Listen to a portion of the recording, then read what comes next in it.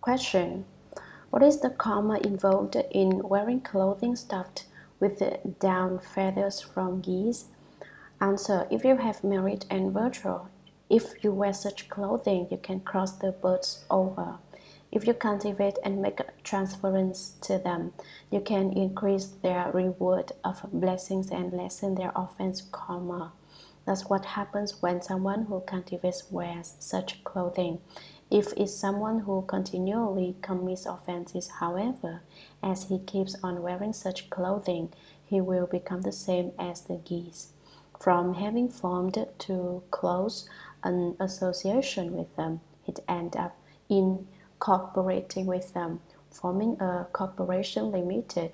So, although it's just a small matter, there are a great many principles involved, and it can't be completely discussed according to a single rationale.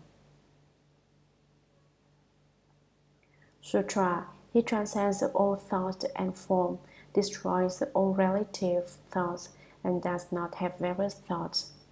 He enters boundless emptiness and dwells in the station of boundless empty space. He transcends the station of all boundless empty space, enters boundless consciousness, and dwells in the station of boundless consciousness. He transcends the station of all boundless consciousness. Commentary.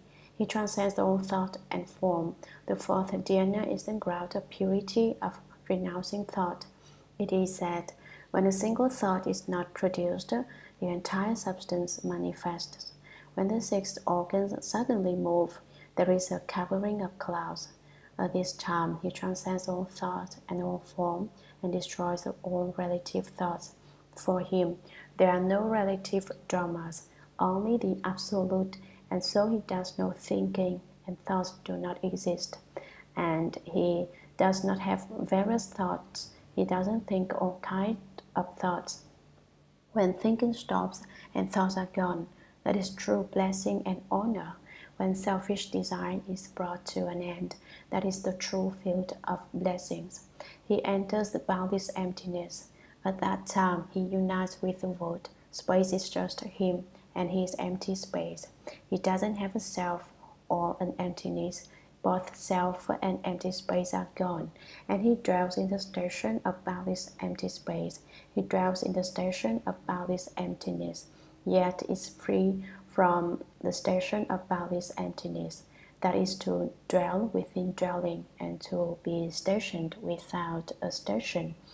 Although he is said to dwell in the station of boundless empty space, he basically has transcended emptiness. What is it like to be beyond emptiness?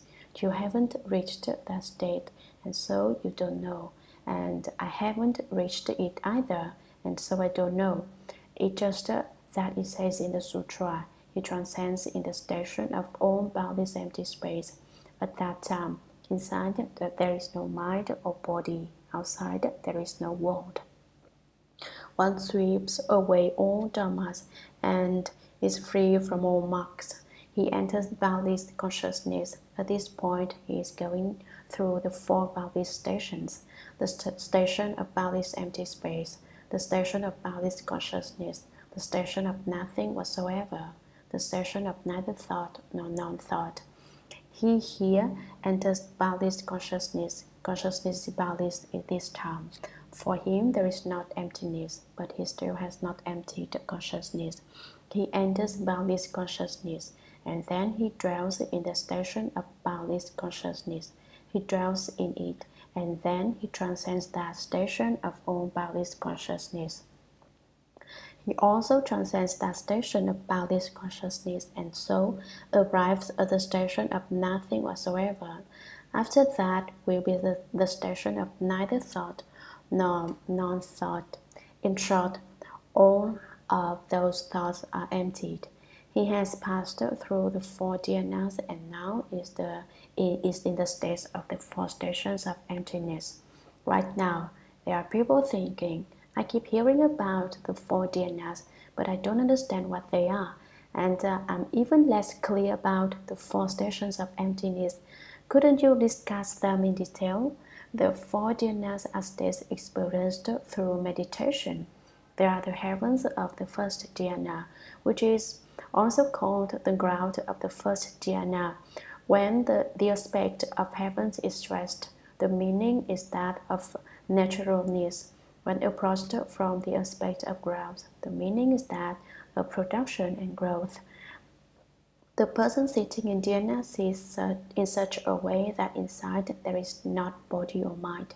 The mind is emptied, and so is the body, and the self-nature manifests, emitting a kind of light that is called the ground of joy of separation from production. Separation here means to leave behind all defiled thoughts, all false thoughts and afflictions. What is produced is the result for Bodhi and wisdom, along with understanding of the mind prana. That is the ground of joy of separation from production. It's not a state you can claim to have attained when you haven't. There is something that proves you are in the first dhyana with its heavens. When it happens, as you are sitting in meditation, your path stops. Yet, this is not something you say is happening to you. You yourself are unaware of it. You need certification from a good knowing advisor that you have reached the state. Why don't you yourself know? When your path stops, you have entered samadhi, and you don't have any idea your path has stopped. So, if you yourself say, my path has stopped, that to tell a lie as big as all creation. Why? Well, you could know. How could you know? If you know your path has stopped, then your path hasn't stopped. The reason is that you're in samadhi when it happens and so are unable to know. You may say, I find out when I come out of samadhi. But as soon as you come out of samadhi, your path starts up again. So how could you yourself know about it? Then you ask, how does the good knowing advisor know about it? There are records of your having experienced any state you've been through as if notes were taken. When you have had such a state, all the good knowing advisor has to do is take one look at you, and he sees your coloring has changed, and so has your light, and the energy when you breathe is different. You're the same person and are breathing in the usual way, yet that prana true is not the way it was before. You can't pretend. I've been to the first dhyana, my path came to a stop. That's utterly shameless. You've had to go through a good knowing advisor, a bright-eyed one. Someone without eyes can't be a good knowing advisor. A good advisor who has opened the wisdom eye has to certify you, saying, now you've reached the first dhyana. It's not something you say yourself, like saying, I've already become a Buddha, did you know? I've already become enlightened. How can you certify your own enlightenment? A good knowing advisor has to certify that you actually have become enlightened and say, now you do. You haven't taken the wrong road. That was right. You can't certify yourself. It's as when a person breaks the law and the police say, you have broken the law and you are under arrest. There has to be some proof, some evidence that you did break the law. You are innocent until proven guilty. In the same way, someone has to testify that you are enlightened, and that witness is the good knowing advisor. He's been along that road before you. You can't say, I've opened enlightenment on my own, unless it's at a time when no Buddha is in the world, and in distant mountains and remote valleys, you cultivate the 12 links of conditioned co-production and become enlightened. But then you are one solitarily enlightened. You've become an arhat. All we are talking about here are the first and second dhyanas. When you certify to the fruit of arhatship, then you know the past, the present, and the future, and know what level you yourself have reached. It's not that you sit in meditation for 20 minutes or so and get enlightened. If it were that easy, then everyone would be enlightened. Your path stops, but it's not that. You say,